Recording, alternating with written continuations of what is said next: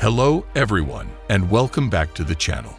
We are back for farming Sim Chronicles Episode 7, where we will finish finally the 1,300-acre corn harvest, and then we will move over to the 320 acres of buckwheat.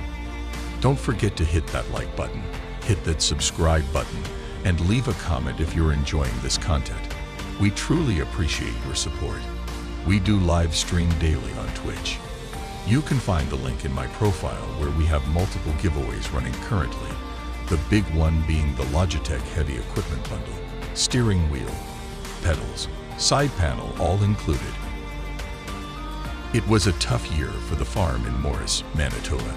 Not only did we have to deal with the challenges of a dry spring and uncooperative weather, but we also had to tend to my 200 pigs and 150 cows daily. This meant waking up early every morning to feed and care for them, and then rushing out to the fields to work on the crops.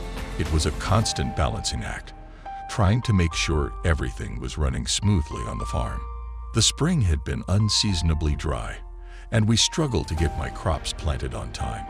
We had to rely on irrigation to keep my corn and buckwheat alive, and even then, the yields were lower than I had hoped. To make matters worse, my equipment malfunctioned multiple times, causing additional delays and headaches. But despite all the problems, my team and I worked efficiently, and we were able to get all the harvesting done prior to winter, which was fast approaching.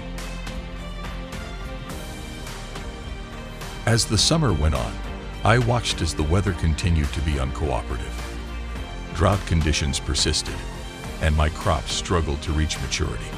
I knew I was in for a tough harvest when the time came, but we pressed on, determined to make the most of the situation.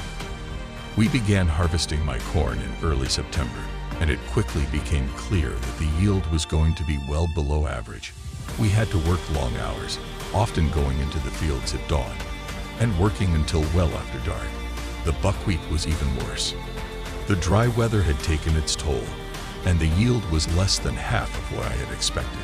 It was hard to watch all of our hard work go to waste, but I knew there was nothing I could do. And now, as we sit here on the last day of the harvest, we can finally say that it's all over. We've harvested 1,300 acres of corn and 320 acres of buckwheat, and my pigs and cows are all healthy and well fed. Now we have to start preparing for next season. We will be planting 3 fields of canola, which will be approximately 1,200 acres in total. It's been a long and difficult journey, but I'm grateful to have made it through. Now, I can finally take a deep breath and start planning for next year, relieved that the harvest was completed before the winter. Thanks again for watching, and look forward to seeing you in the next video.